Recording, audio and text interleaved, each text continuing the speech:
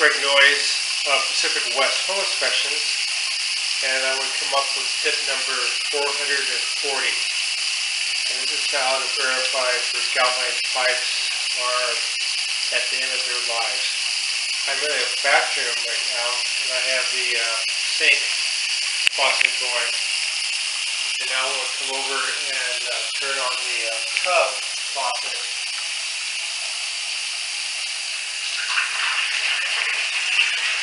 You can see the diminished water line here. Flush the toilet even more so.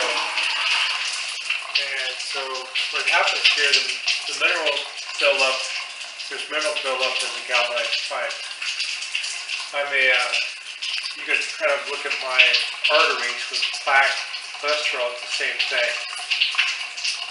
And so galvanized pipe after about 35-40 years have such a mineral buildup that there's no more flow of water through the pipe, very little flow of water through the pipe.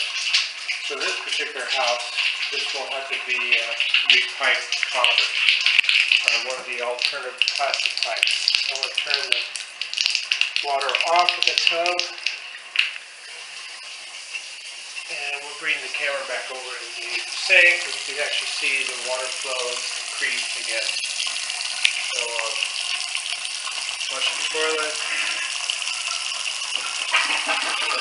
and tub again,